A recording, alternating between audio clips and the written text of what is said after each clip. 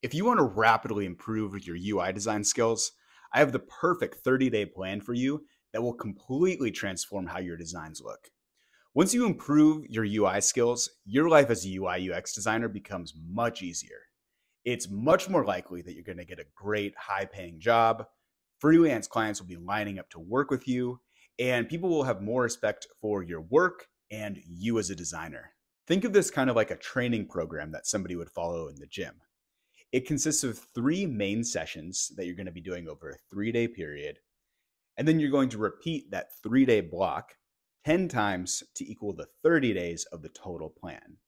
It's only going to take you about 30 minutes to an hour each day to complete, which is really not that much given how much this is going to improve your UI skills. I'll give you an overview of what each day looks like, and then I'm going to share my screen to explain each day more in depth and give you some tips for each day of the program. On day one, you're going to find great UI design work and do your best to try and copy it.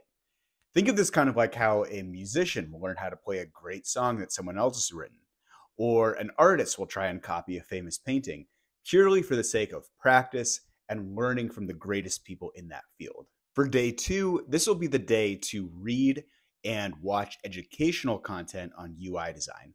I'm going to provide some links for the content in the description, but it can really be any kind of content that you want. And on day three, you're going to be doing one exercise from the Daily UI Challenge, which is a website that you can sign up for that will give you a daily design prompt. So you're going to do the exercise that it tells you to do, and you're going to be applying what you learned from the day prior. Once that 3-day cycle is complete, simply repeat it 10 times, and that will be the entire program. Once the program is complete, I can guarantee that you're going to be a much better UI designer at the end of it.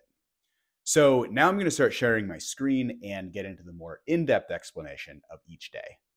All right, so here's what you're going to do for day one. This is the day where you're going to be copying some great UI work.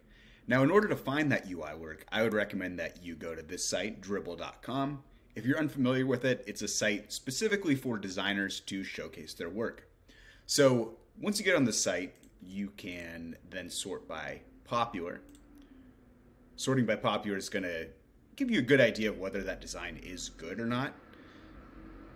And once you sort by popular, then you can narrow it down by mobile, product design, or web design. I would definitely recommend clicking on one of those next because that's going to give you only UI designs. And once you're on one of these tabs, I would recommend that you find a mobile design for this practice session because it's going to take you less time than copying some complex kind of dashboard like this here, which would maybe take you hours. But a mobile design could take you 30 minutes to an hour.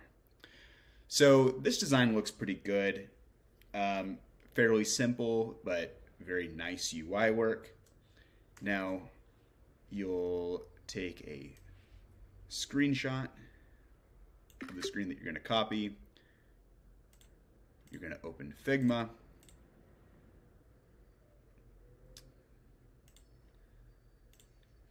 And then place that design in there.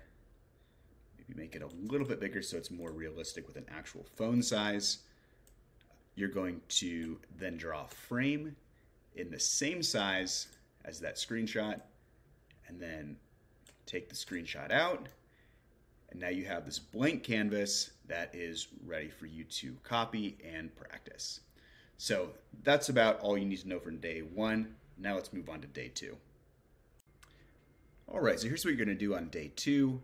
So this is the day where you're going to be reading or watching some great educational content on UI design, and then you're going to take a few things that you learned from that article or video, and you're going to practice it the next day when you're doing the daily UI challenge.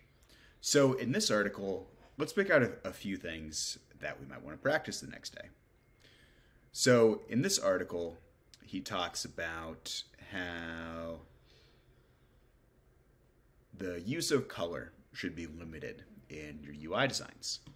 So once you have that, let's say as an example of what you want to practice the next day, you're going to start setting up your Figma file and have this little note to yourself to practice. And then once you find a thing that you want to practice based on that article, you're going to note that down. So limit the use of color in my designs, and then maybe make a little challenge for yourself. Like, try to only use 4 colors in my UI practice.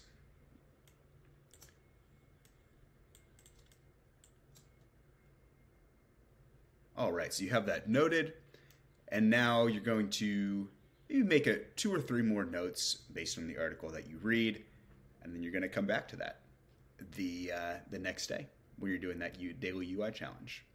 So that's it for day 2. Now let's move on to the day 3 explanation. And here's what you'll be doing on day 3. This is where you're going to take a prompt from the daily UI challenge and do that as a practice session.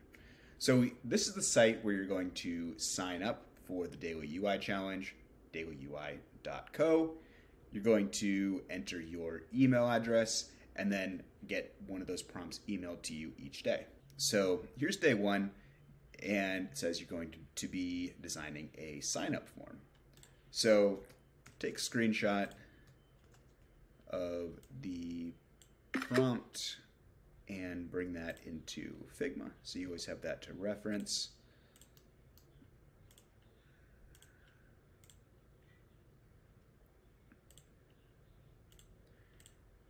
And now you're ready to design on this page. So you have your prompt to look at, and then you have your notes of what to practice from those articles that you were reading the day before.